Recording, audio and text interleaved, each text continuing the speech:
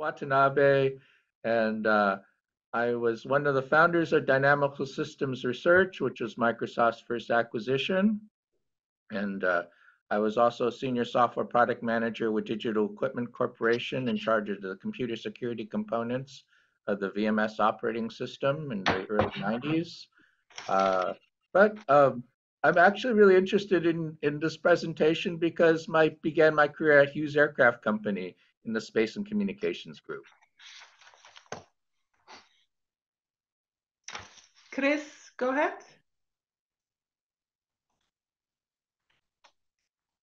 Hey, Wenjing, can you hear me? Yes, I can hear you. Okay, thank you. Chris, you're mute. Chris, you're still muted. I can help you to unmute.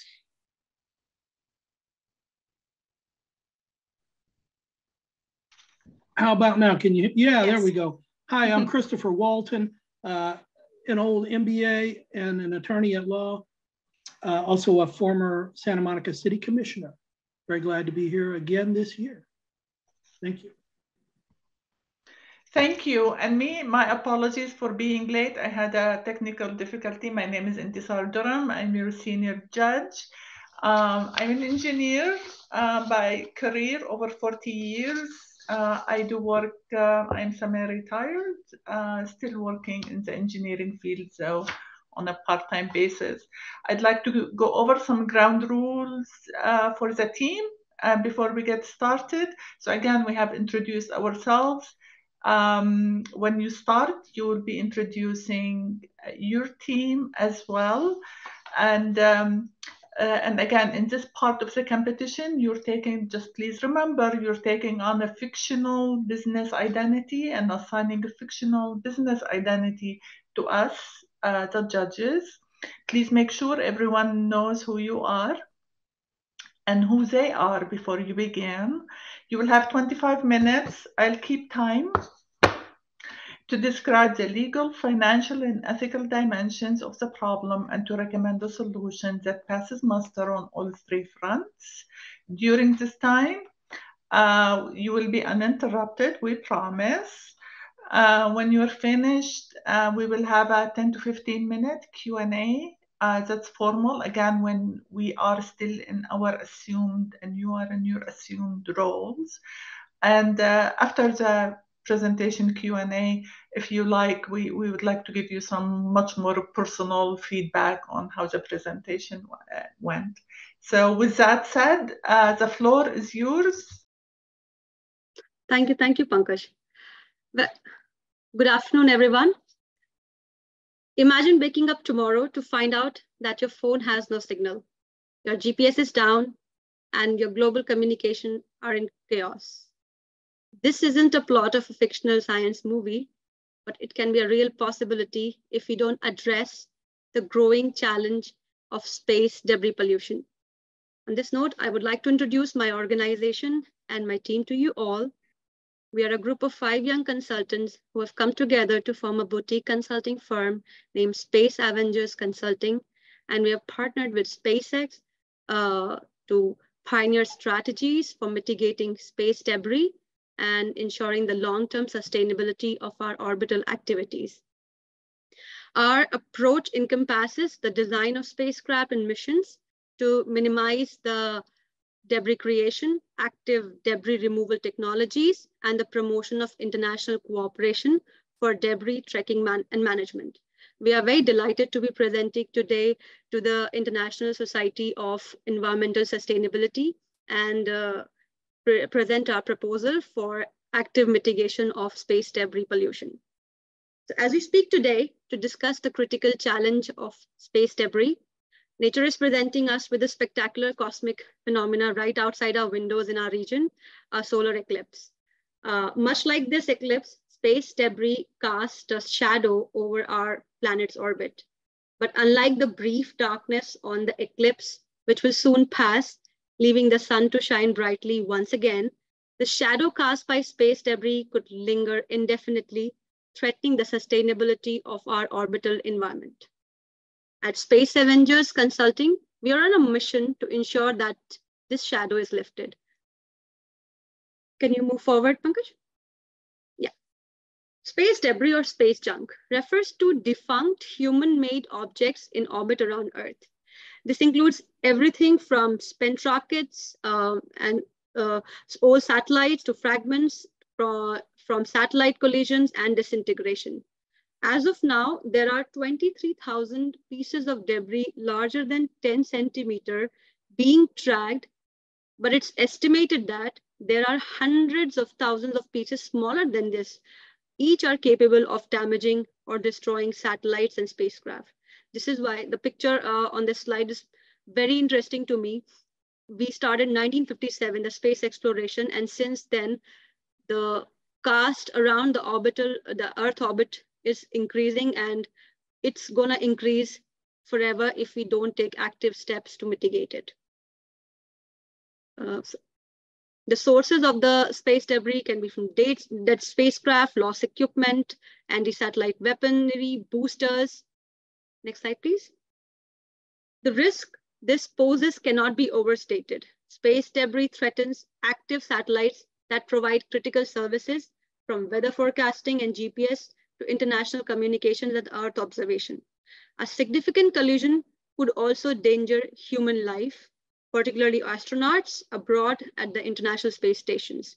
Our team would be discussing further how we are proposing our steps to go mitigate this risk. I invite Nisha to take on over this. Thank you, Supriya. So we've realized that the space debris has phenomenal impact even on the Earth. The after effect of it has phenomenal impact on Earth's agricultural domain as well. Some of the notable incidents on Earth we have found was from Falcon 9 rocket, wherein there was a breach in helium system, due to which the spaceship has relaunched from the space over Washington, producing a white light and air pollution. We also found out that the Starship debris of the SpaceX has explosive first launch, which had plumes of potentially hazardous debris over homes and habitats of endangered animals.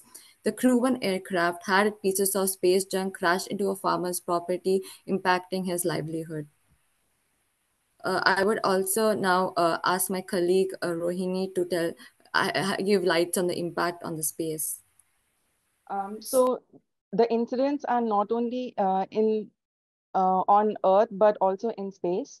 So some of the incidents, as we can see, are the Dragon spacecraft, like 45 of which became defunctional due to the eruptions from the sun. And it is not only the spacecraft, but also the boosters, which caused debris, not only in the space, but that re-entered onto the Earth. And we can also see that SpaceX plans to build as many as 42,000 satellites as a mega constellation. And assuming a 3% loss rate in this situation would have a huge impact on the universal biodiversity. Next slide. Now I would hand over it to Pankaj. So when it comes to how disastrous the condition can be when it comes to the space debris that have been building around with time, I would help you characterize how the event looks from a low Earth orbit, from the medium Earth orbit, and geosynchronous height. So the major traffic that we have been seeing has been in the low Earth orbit. And when we speak about the low Earth orbit, it's in the altitude range of around 500 to 7,000 kilometers. And the debris, as Supriya previously mentioned, they could be relatively small in size, but what really bothers us is the velocity at which they move. They could be moving at a velocity of around 22,000 miles per hour. So we can just imagine, like, if a small object in the size of a nail, if it hits someone on the Earth or hits a house, it could be disastrous. And also, like, with the amount of satellites and the base that has been building in the outer space, there could be a cascading effect. As in, with the amount of debris that we have as of now, they are not much of a concern, I would say, given the number. But if we were to continue in the same way, wherein the debris just keep populating, So that would increase in a number in a way that could hamper the operational satellites and bringing them non-functional. So in a way, they just get cascading one on top of the other, and thus leading to the effect we call Kessler syndrome.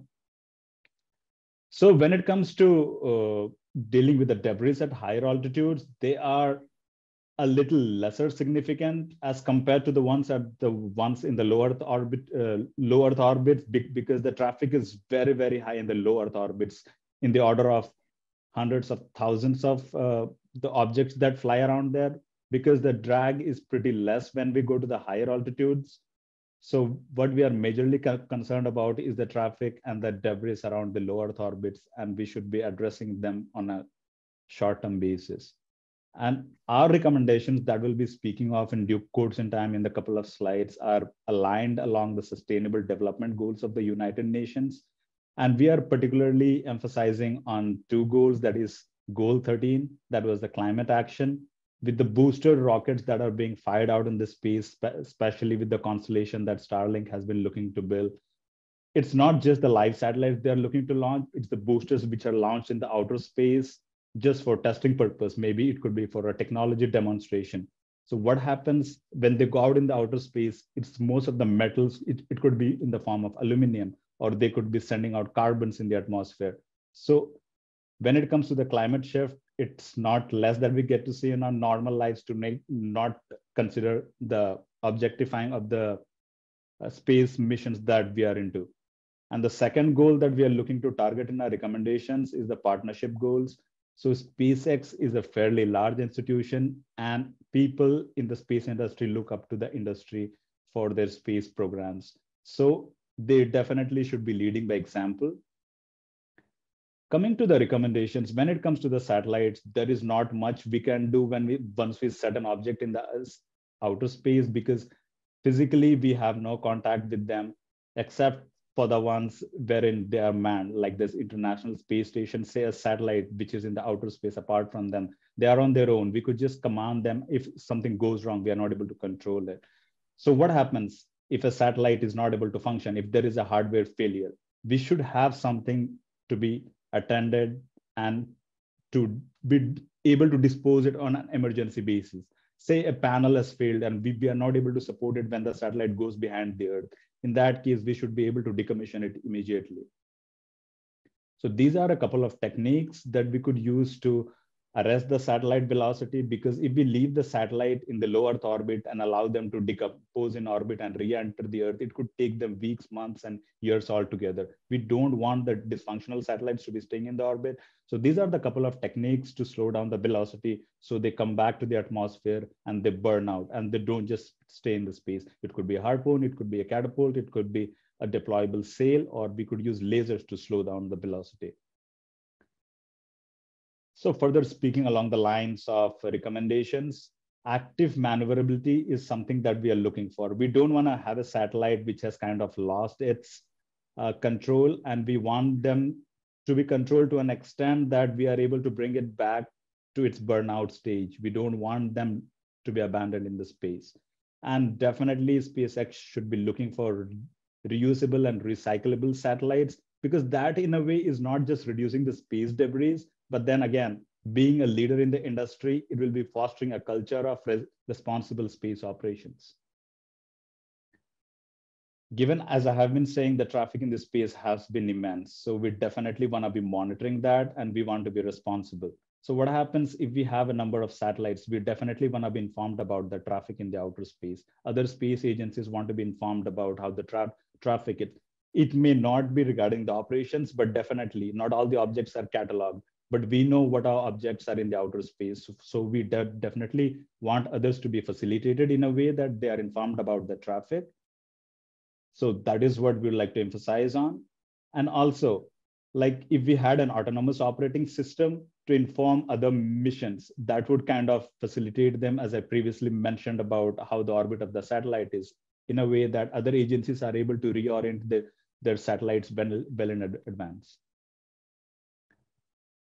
So, and when it comes to the audit system, when we have a third-party audit, I would say that that is more fair, and we tend to be tight on what we are operating with, and we definitely want to be sticking around on ethical purposes. So a third-party audit would be something that we definitely and highly recommend. And come building along the sustainable materials, because as I previously mentioned, a lot of objects in the form of metals and gases have been adding to the atmosphere. And metals like aluminum could be depleting our ozone layer. And that has been the news for quite some time. So we definitely want to be looking at materials which are sustainable in nature, and being the leader in the industry, as I have been emphasizing again and again, we definitely want to be building along the lines so as to bring down the nature of the harmful emissions that we have been committing so far. So speaking along the lines, Japan is set to launch world's first wooden satellite. I know it's going to be really expensive, but it's more going to be like a technology demonstration to tell to the rest of the world that we are responsible and we are building along the sustainable focus.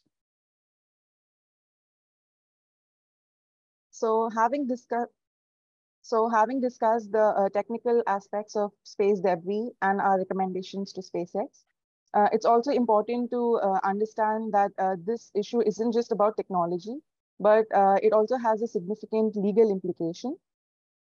Next slide.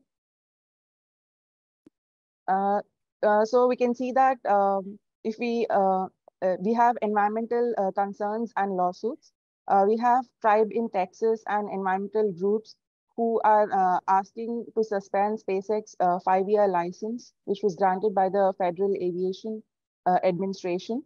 And legal experts also suggest that people who have been injured by the debris can sue the company and ask for compensation. Next slide.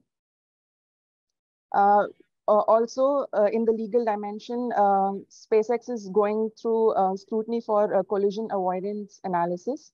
FAA has fined $175,000 to SpaceX because it did not provide, it failed to provide the collision avoidance data before the Falcon 9 launch. And also, the SpaceX had to make around 50,000 maneuver avoidance collisions. And as of 2028, it is estimated that 1 million maneuvers might take place. And SpaceX has to adhere to policies, procedures, and rules formulated by the listed governing bodies. If they are not compliant, it would lead to situations from hefty penalties to revocation of the license. And SpaceX can also face lawsuits if collisions in the near future take place with other satellites, or they are responsible for creation of new debris. As my colleague Pankaj already spoke about the ozone layer. So when we have re-entry of satellites onto the Earth's surface, they release chemicals such as aluminium, which converted to aluminum oxide.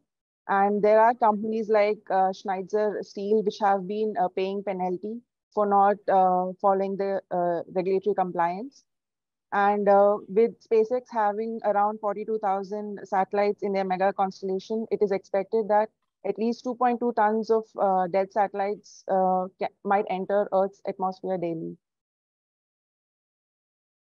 The strategies that we adopt aren't just influenced by technology or the legal dimension, but also our recommendations should be financially viable.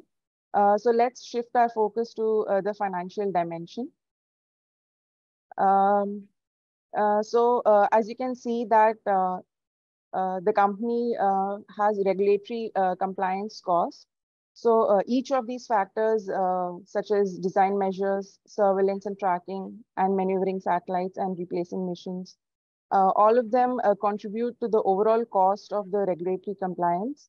And it is important to consider these when planning for sustainable space operations. In the financial dimension, liability and insurance are key considerations. Due to the significant financial implications of potential collisions and accidents involved involving the space debris. We can also note that operational delays and losses are significant considering space operations, as they can impact timelines and result in financial implications. However, of the all three listed above, one which stands out the most is the most crucial aspect in SpaceX reputation would be the most crucial aspect would be SpaceX reputation and the market positioning, with a staggering valuation of $180 billion. So I would like to transfer it to Nisha. Thank you, Rohini. If you could go to the, Pankaj, if you could go to the next slide. So we at SpaceAvengers Consulting believe that space belongs to uh, all of humanity, and should be used for the benefit of all. The creation of space debris, as mentioned previously by my colleagues, can be seen as a violation of this principle, as it limits the ability of other factors to safely and effectively use space. The sustainability of space as a resource for future generation is compromised by such space debris. SpaceX having first mover advantage in the domain of space, it's especially imperative to preserve the integrity of space for those who come after us, setting up an example. Space debris poses a significant risk to spacecraft, satellites, astronauts, and many other, potentially causing harm or loss of life. Ethically, we have a duty to prevent them where possible. Despite making profit, it is imperative for a company like SpaceX to contribute to its ethical dimension and satisfy other stakeholders, impacting directly or indirectly. Next, I would go to the implementation challenges and risk mitigation. So basically, we have given a list of recommendations from our consulting. However, we are aware of the implementation challenges, and we would also come up with risk mitigating strategies. First, being technological implications. We understand that the technologies are complex in nature and is still in experimental stages. Feasibility through rapid tech advancements and continuous R&D for innovative solution would aid such implications. We also are aware of the economic viability in terms of cost associated with tracking and removing debris being high. Currently, there's a lack of clear economic incentives for companies to invest in such efforts. Finding ways such as cost reduction through space commercialization, economic viability through business models and partnerships, potential returns from new industries such as space tourism would aid such viability. We also understand that coordination among various stakeholders, including private, public, government, international organizations, is pivotal for the uh, for reduction of space debris. So public awareness and support, such as in media, enhancing the PR system, educating the people being affected indirectly or directly, is very much essential through educational incentives and high profile missions such as Mars rovers for exterior lives is what we think is imperative. As we wrap up our presentation, we would like to leave you with a thought from our team at SpaceAvengers Consulting. This quote encapsulates our vision and the essence of our recommendations. So as we reach for the stars, let's ensure the path remains clear for all who follow. Together, we can secure a sustainable future in space. This is our commitment, like our 2 cents to SpaceX, to the future of space exploration. We believe that with the right strategies in place, like addressing the technical, the legal, and the financial dimensions, we can navigate through the challenges of space debris very effectively. And thank you for your time and consideration. We look forward to working together to secure a sustainable future in space. And now the floor is open for questions and discussions. Thank you so very much for a great presentation. We have a lot of information to digest. But before we get started with the Q&A, I would like to introduce, Ms.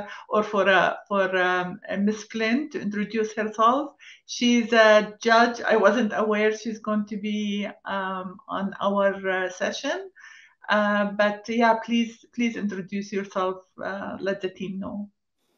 Oh, thank you.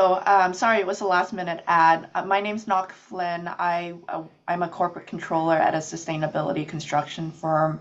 I previously worked in commercial space industry, so this is a very deeply passionate topic for me, and looking forward to, well, it was a great presentation.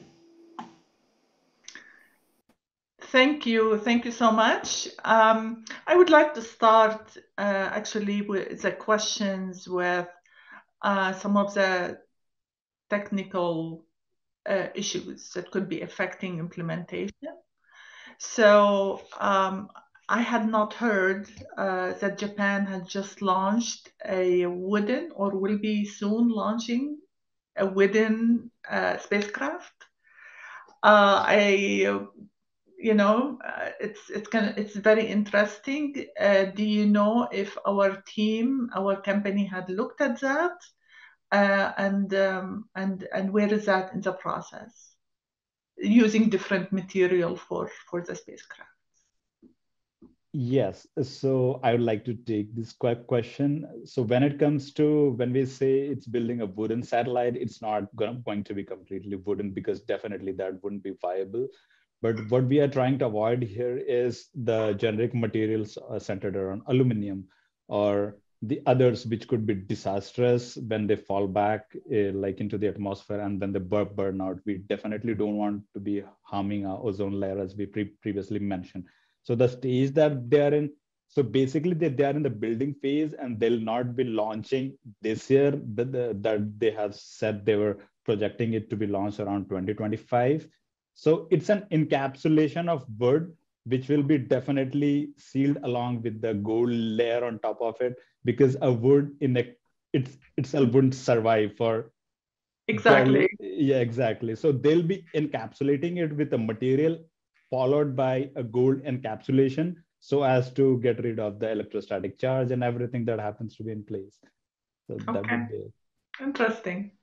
Thank you. Lois, would you like to go next?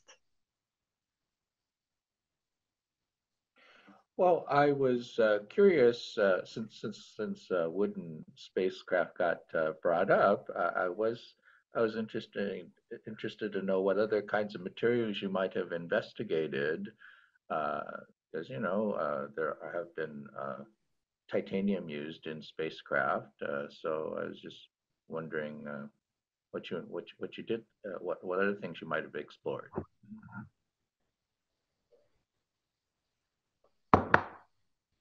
I'd like to speak on this a bit again. So when I see, it's majorly the major part of the boosters that we have were centered around aluminum alloys. And the first and the second stage, which happen to be launched, they typically don't cross the upper atmosphere. So they tend to be in the atmosphere itself, and they don't burn out essentially. So when it comes to the satellites that we speak of, they are majorly built with titanium parts, as I would say the outer body, and the part which is exposed the most is foiled with the gold layer. So that is what it is. And it's majorly, the satellite, when I say it's majorly titanium that it is composed of. Yeah. Okay. Thank you. Christopher? Unmuted. Good presentation, everybody. Fascinating stuff. I always wonder about that, especially after I saw that movie, I think it was called Gravity, with the big accident in space. What ethical guidelines does SpaceX have now, in their charter for what they're doing? Do they have a list of, ethical guidelines already? Anybody know? The ethical guidelines SpaceX, which we are recommending to follow, is invest in R&D so they can come out with more ethical, more sustainable products. So it's for the greater good of the universal biodiversity.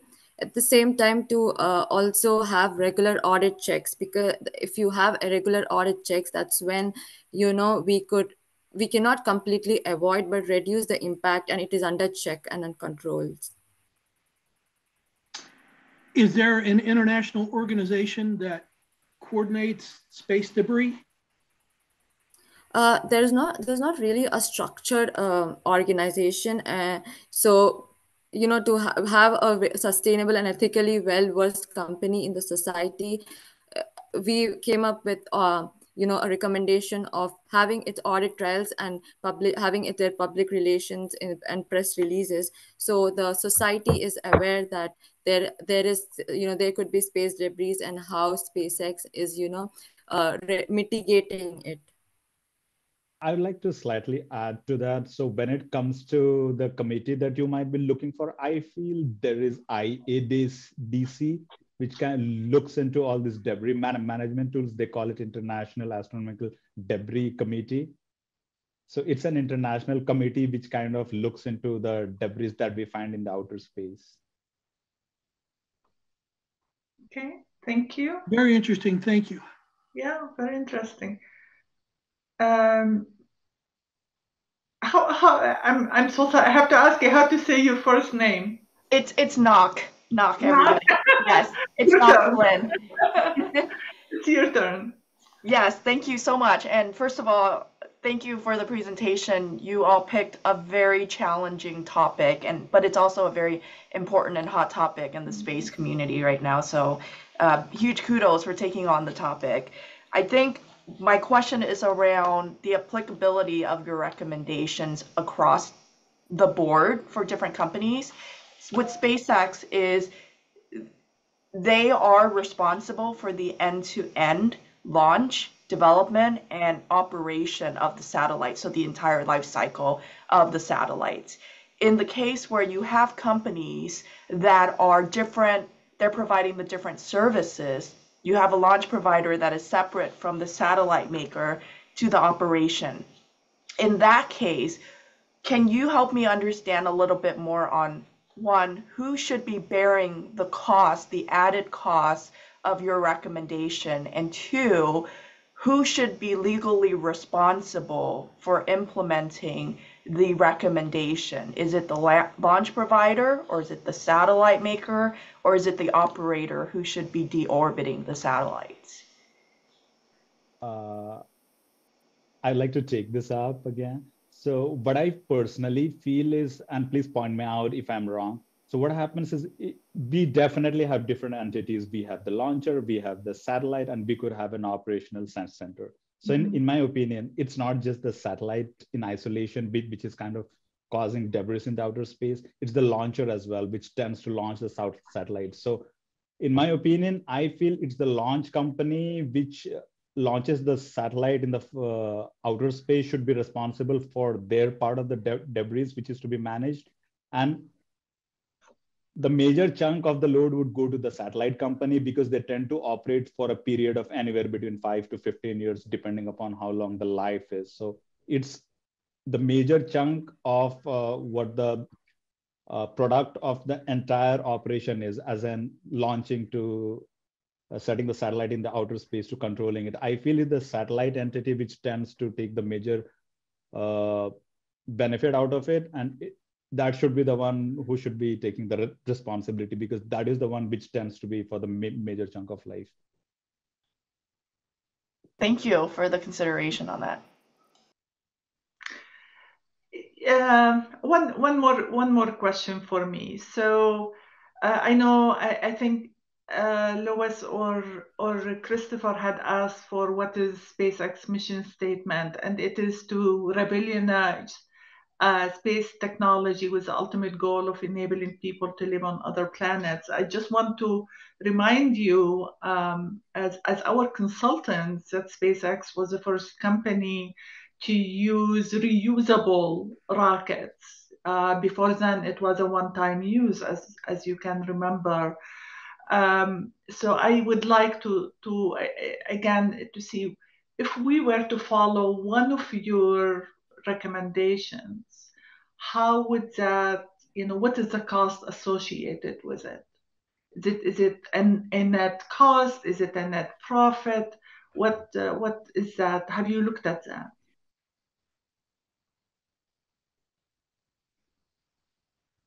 I'm not sure if I got your question right, but I would like to like give my understanding of what I thought your question was. When it comes to the reusable launch vehicles, it definitely is more expensive than the normal ones that we see flying as against the reusable ones. So are we speaking about the cost of building the reusable vehicles, or is it? No, actually, I was, my question was, we are a company at the cutting edge.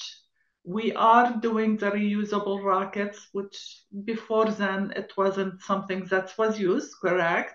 Right. So I just, so we always are looking to invent and to improve the technology. So if you could help us in making our decisions easier, to let us know what new technologies that we could use, some of the recommendations you have, and what cost does it have associated with it? Have you looked at that, at the cost associated with some of these initiatives?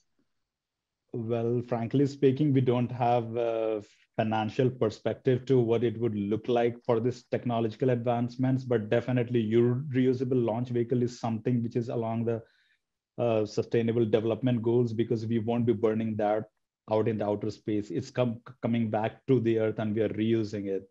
I'm sorry about, I'll not be able to comment on the financials. No, no worries. Thank you. I do hope that you would be looking into it for us as a next step and as our consultants, of course.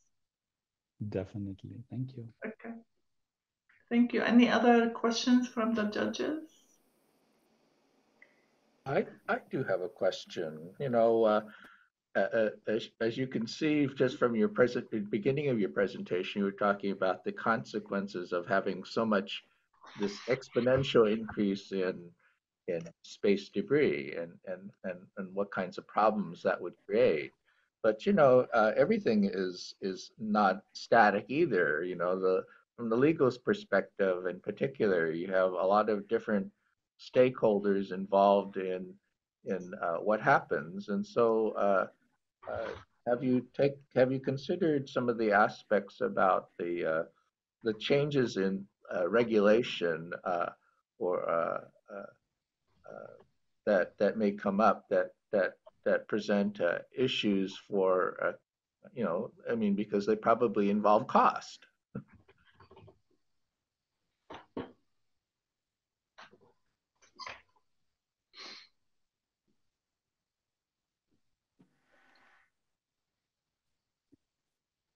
When it comes to, I'm sorry, I might try to answer this on the legal perspective. What I feel is definitely, first of all, not all the organizations have access to the tools or the debris management system that we have outside. So definitely when we put a legal system in place, it could be a couple of eyes having an actual look at what the system is in the outer space.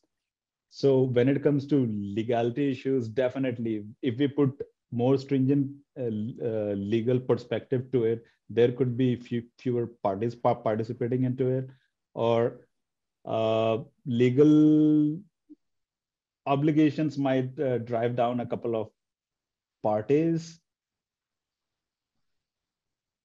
I'm not sure if I'm speaking along the lines to the question that you asked. Well, I was just saying that there seems to be a lot of things. I mean, the U.S.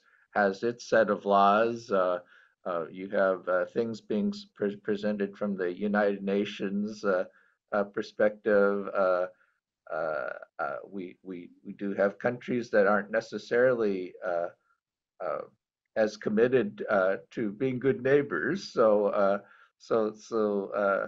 that could result in some maybe a more severe conflict. So I'm just trying to see whether or not you've anticipated some of those kinds of problems that could crop up from a that represents a legal diplomatic kind of thing. Yes, I would like to partially add to whatever I just said. And I previously spoke about the IBESCC guidelines. So even though we might have separate countries launching their satellites or object in the outer space, but we definitely have an international forum which is to be approached before you launch a satellite or an object in the outer space. So it is a body which is looking into it, and there are implications if you don't abide by it. Say when a satellite is launched and you're supposed to decommission it, if you don't do it, there's a heavy penalty involved as against how much you would require to bring it back and burn it out in the atmosphere or put it into a graveyard orbit. So there's a body which is in place which kind of monitors uniformly across all the organizations. So that would be my take on that. Okay. Any more questions for the formal session before we give the team some feedback? No? All right. Again, I would like to thank the team for you did a very good presentation, well researched. I think you covered most of the areas very well. And you handled the questions well, and believe me, we were not asking you any trick questions or anything. We just like you, we want to know. And especially like, the ideas that sometimes you go to a presentation and you don't have all of the answers yet. So it's always good to say, we haven't looked at some of the details yet, but we will be coming back to you. So so keep your audience engaged, because again, if you're being asked about something missing, it's good to say, well, we are looking into it, and once it's ready, we will be back to you. That's a general presentation rule. Any other feedback from the judges on how the presentation went? They all spoke. How is that? I'll hop in. I think it was a really good presentation. Mm-hmm. In the 3 or 4 years that I've been judging this thing, this is the most fascinating subject matter that I've ever heard about. And you guys seem to have pretty much mastered the subject matter, with the exception of some of the financial implications of carrying out your guidelines. I think it was really good. I was impressed. I liked it. That's it. Yeah. I have some feedback, so I can share. First of all, thank you so much. That was a great presentation. Can really tell that you have demonstrated the technical understanding of the different space knowledge. One recommendation is on the financial side. As consultants, you definitely want to get a good grasp on the incremental costs of your suggestions, especially if you're talking to a stakeholder who is the satellite developer and you're recommending you should pay for the cost. So understanding, well, how much am I paying for this cost that's coming out of my profit? So looking at different strategies that perhaps might be a cost share. Maybe there is a governmental aspect that you can look into R&D for your suggestions. So really honing in on that incremental cost of your suggestions. And then on the legal side, you're dealing with an issue that spans across so many different countries where politics is a big issue to deal with, and telling a country they need to do something is going to be challenging. So looking at it strategically from, are there lobbying initiatives that the company should be considering in trying to carry out some of these suggestions that you have? that can really provide some insights to maybe this is something that you can carry out and get support on from different countries or different political parties. Other than that, great job. Thank you for sharing the information you have. Okay, I guess I'll say that I really thought that the slides were really excellent. And I thought you did a really great job of encapsulating the what is a lot of information on the slides. Thinking about models. Okay, so I remember at Hughes Aircraft Company, it used to be we would build the satellite and then launch it, and we would cover all the costs, right? We would tell, say, AT&T that a geosynchronous communication satellite would last for 7 years, right? And so they would pay us every year a certain amount of money for the use of the satellite until we'd break even at 5 years, and then we make money by year 7, and we hope to get to 10. And get some more money. But then we came up with this idea about a shopping center model, where we actually sold things. We sold the transponders for telephone communications to different companies, like say, to AT&T or other companies, and we would keep a few of those for spares. But when we weren't using, when it wasn't being a spare, we could sell time on it. And so what happened is by getting people to pony up money ahead of time, is that we didn't have to foot all the costs at the front end. Is that we actually had customers that would pay us so that we could get money a lot sooner. So actually looking at some of the business models that have existed for the space program would be actually been really good in your presentation. And so I would suggest maybe something like that. Now, I just did command and control and science processing. That's all I really did. So, but it was really fun to actually be around and see all these kinds of things going on in the production and manufacturing. And so anyway, so this is a fascinating field, and because of the commercialization of space, this is really becoming a big issue. Timely, very timely. Yeah. Well, thank you very much again. Thank you to the team members.